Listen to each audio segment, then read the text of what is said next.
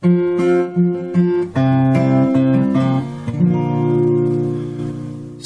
routes. So when you finally get those pesky other colored cubes out of your way and you fill the whole thing up with your cubes, you get to score the route, and it takes an action to do that. And then you have a tough choice to make. Do you want to place an office, or do you want to get an ability? In order to get a special ability, you need to have completed a route that's adjacent to one of these special ability towns. How can you recognize the ability towns? Well, they're a different shape. They're sort of a castle shape. And on the new edition, the cities have yellow banners, so you can clearly see which cities grant you abilities. And there's a big yellow scroll adjacent to that city to show you what ability you get from it. Scoring abilities is marked on your player tableau. You start with a player tableau, and there are 5 different tracks that show all of the special abilities. And the special abilities are covered by cubes at the starting setup of the board. And how you mark that you earned a special ability is by removing one of those cubes and placing it into your active supply. So you actually get another bonus from getting the special ability, and that is another cube. So if I finished a route to Lübeck is an ability town, I would say I'm going to score the ability. And I would look on my player board, and I'd find the Lübeck ability, which is the money bags. And I would remove 1 cube from that ability. And that would reveal what that ability is. And I would take that cube and put it in my active supply. So I get the ability, and I sort of get a bonus cube to use immediately. Let's go over those 6 towns and the special abilities that they give. First of all, we will start with the fiercely contested Göttingen, or for you Americans, Göttingen. This city's ability is to give you more actions. And the action track goes like this. You start with 2, and then you get 3, 3, 4, 4, 5. So your first time scoring this ability is going to allow you to go up from 2 actions to 3 actions.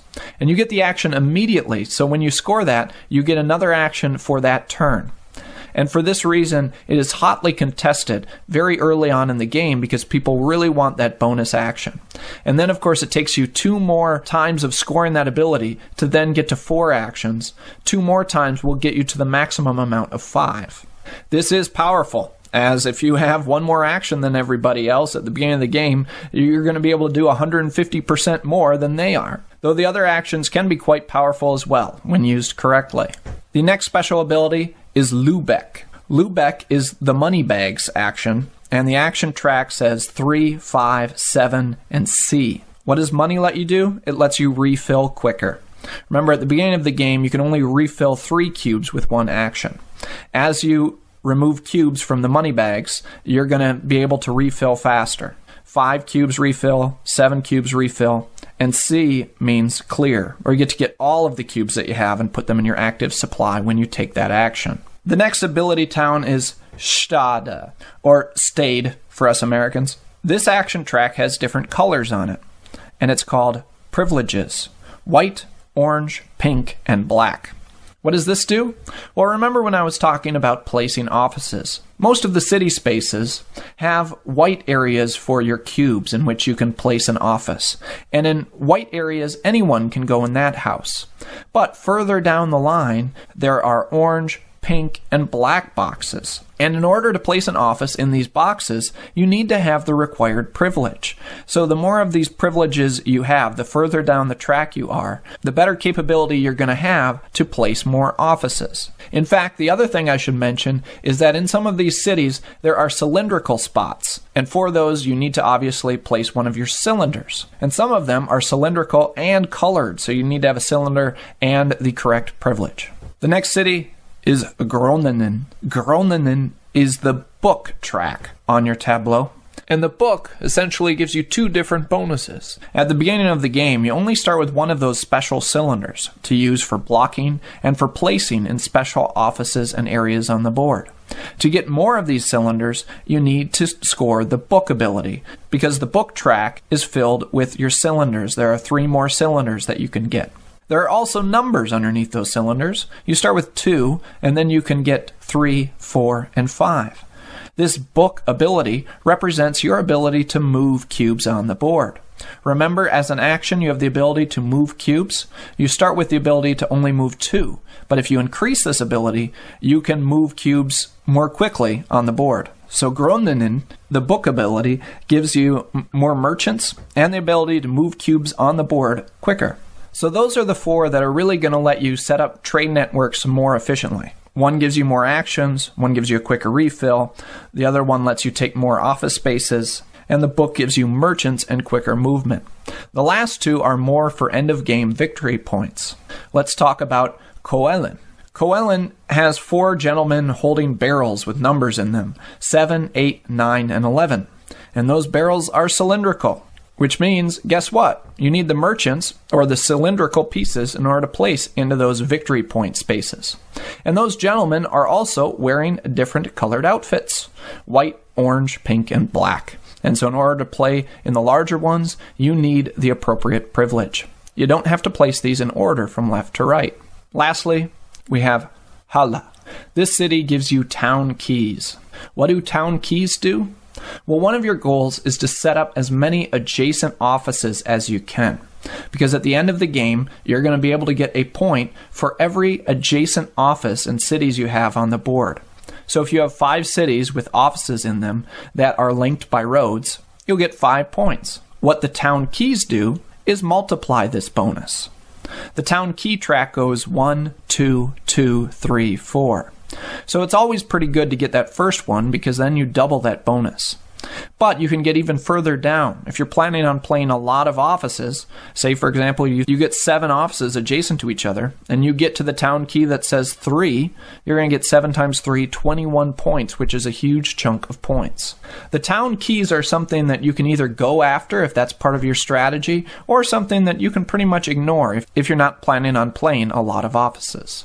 If you haven't seen the board, all of these ability towns are in the corners of the board.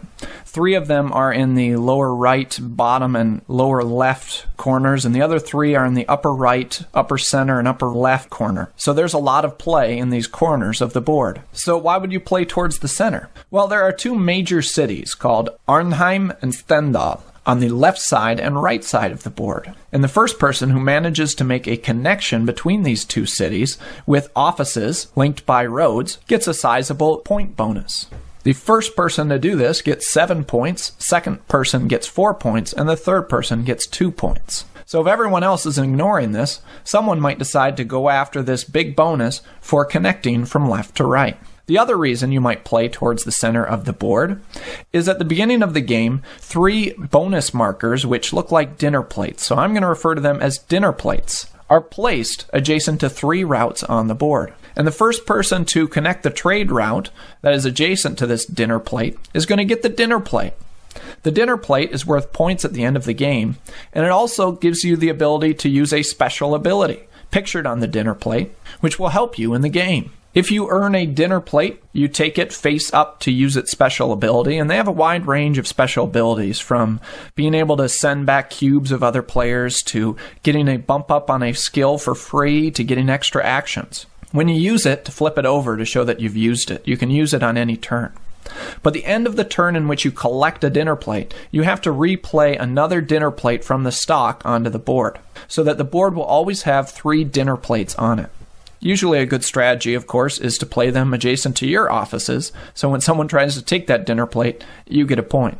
And this is a good time to review that whenever someone scores a route, you have to look on either side of that route and see if a player has an office in a city adjacent to that route. And if they do, they score a victory point, and you mark that on a track. If more than one player has offices in a city, then whoever has the most cubes is considered to control that city, and they would get the victory point. If there's a tie, if both players have 1 cube, then the player furthest to the right is the player who has control of the city. And that's where having those privileges to get into those houses that are further to the right has its benefits. Though when you place the offices, you must place them left to right. You're not allowed to skip spaces. Alright, so let's review what happens when you score a route. When you score a route, you have to choose whether to place an office or to get an ability if you're next to an ability town. If you do score an ability, you mark that by removing a cube from your tableau, your little personal player board, and add that to your active supply. The 6 different abilities are Get More Actions, Money Bags, which give you a quicker refill, Privileges, which let you get into more office spaces, the Book, which gives you more merchants and quicker movement, Coelen, which has spaces for victory points at the end of the game, and town keys, which multiply your adjacent office's score at the end of the game. You also want to be aware of the big bonus that can be earned by connecting Arnheim and Stendal. And you may want to consider collecting dinner plates. And when you take a dinner plate, you can use the ability at any time, but remember, at the end of your turn, you have to add another dinner plate, so there's always 3 on the board.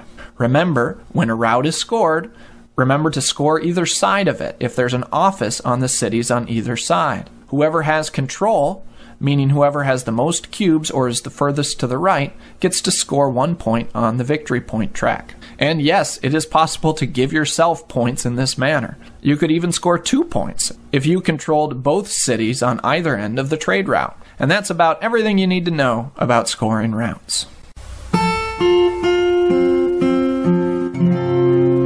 The end of the game. Alright, so round and round and round things will go. How does the game end? There are 3 different endgame triggers, and the players have a good amount of control on when the game ends.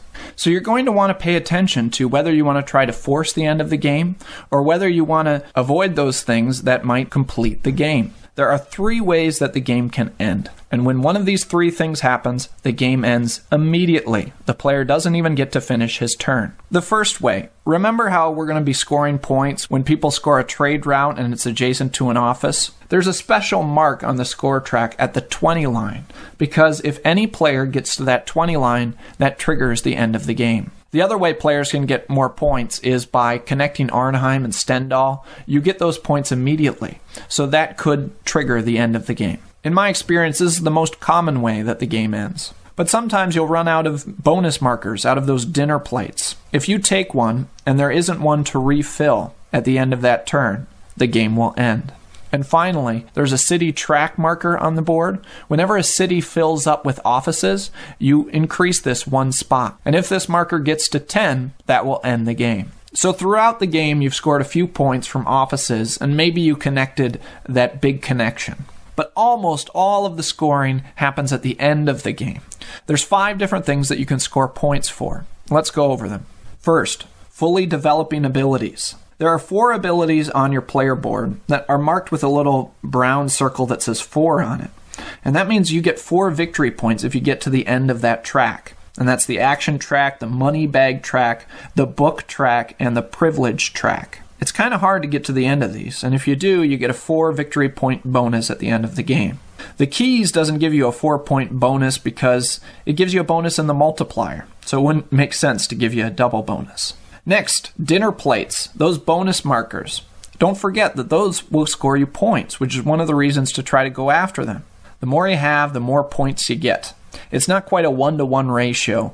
The points escalate if you manage to track down a whole bunch of these. For getting 1, 2, 4, 6, 8, or 10, you get 1, 3, 6, 10, 15, or 21 points respectively. So if you manage to claim 10 of those bonus markers, you could get 21 points. Not very likely, but possible. The third thing you get your points for is you finally score those points for the guys holding barrels down there by Coelen. You can get 7, 8, 9, or 11 points for that. Keep in mind you can get more than one of those if you're able to. And these do not have to be filled from left to right. Next, controlling cities. All right, so if you control a city, that's worth 2 points. It's not just enough to have presence. You need to have control, which means you have either the most cubes in that city, or if it's a tie, you have the cube that's the farthest to the right. And you get 2 points for each of these cities in which you have control. And finally, the last thing you get points for is for your largest network of offices. You're going to count your largest group of offices that are adjacent to one another. You are allowed to branch, it doesn't have to be a line. And you get 1 point for each of these offices that are adjacent to each other, multiplied by your number of town keys. So if I had 5 offices next to each other, maybe I had a couple offices other places, but that was my largest group that was connected, I would take that 5, multiply it by my town key number, which, say, for example, was 2, and I'd get 5 times 2, which was 10 points. And those are the 5 parts of endgame scoring. Fully developed abilities, bonus markers, Coelen points, city control, and adjacent cities times the town keys.